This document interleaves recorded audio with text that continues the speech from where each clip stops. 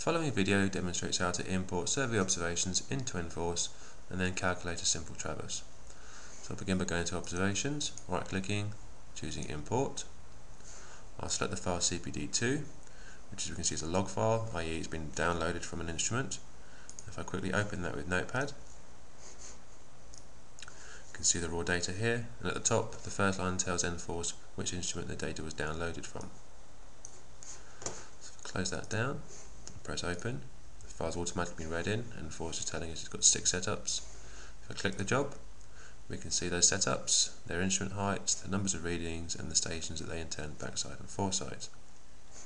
If I focus on the first setup, we can see that it backside station called I5. We use a -99 point number to indicate control readings, although the letters STN can also be used. And beneath that we can see the detail readings.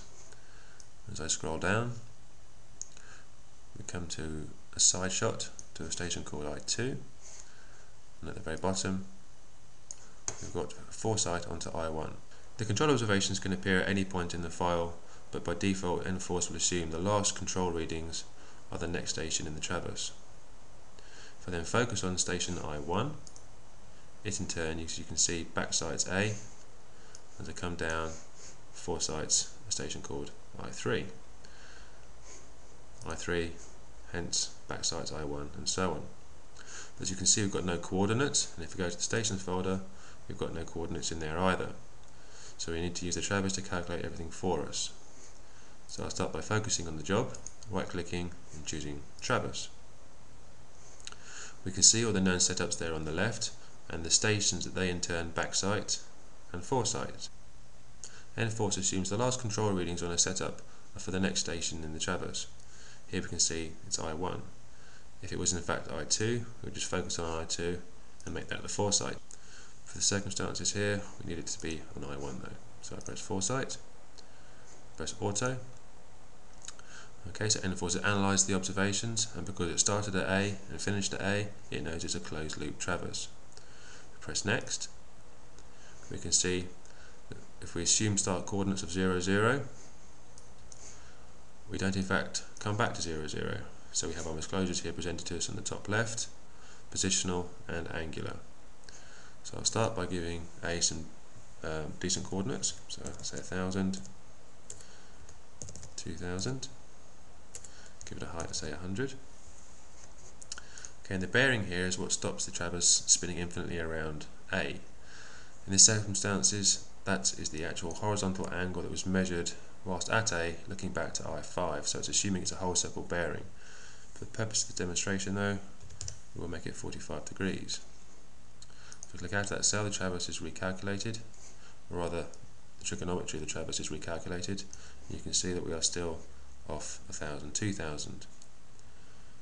If I press next,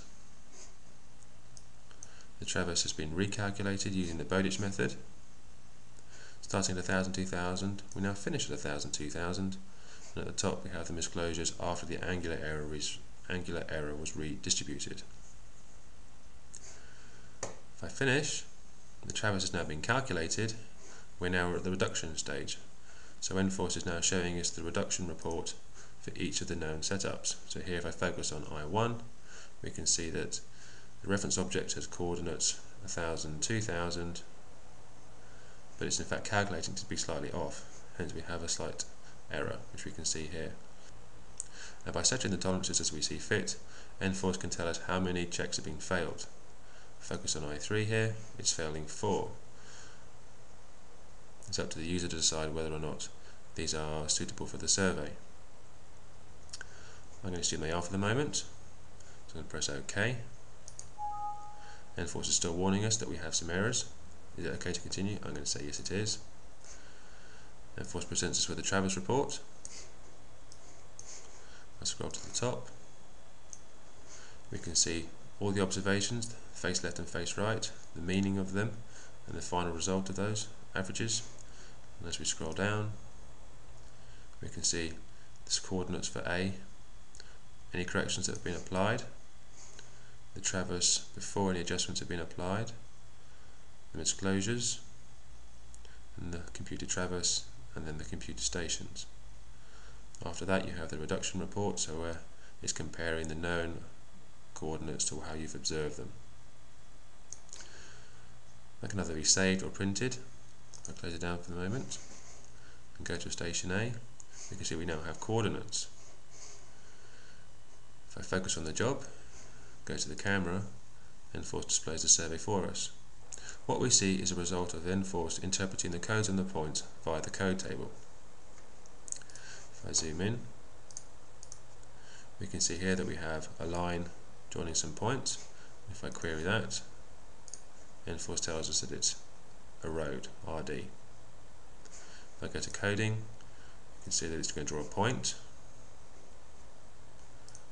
It's going to draw a line between the points on the layer roads, pen solid, dark grey, and it's going to annotate those points to 3 decimal places on the layer heights.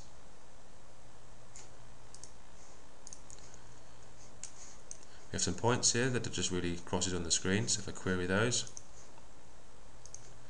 okay, it's telling us that these are SHs, and these are the raw horizontal angle and vertical angles that generated the points.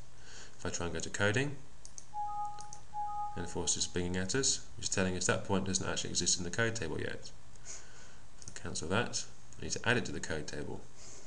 So I go to settings, come down to codes. If I scroll down the list of codes that are in n4ce by default, I come down and I can see a code called SL, spot level. We need to call it SH, so I'm going to add, type in SH, which in fact duplicates the SL. So in fact we could change the description now to spot height. If we look, it's going to draw a point on the layer survey point in the pen dark grey. Maybe we want that in green. Don't want a line, we don't want a symbol on the point, we don't really want any annotation on the point, so to speak, we don't want a shape, but we do want the heights plotted, so they are enabled on the layer heights to 3 decimal places. So if I press OK and F5, you can see now green points with height annotation. And that concludes the simple demonstration of importing survey observations and reducing a traverse in n4ce.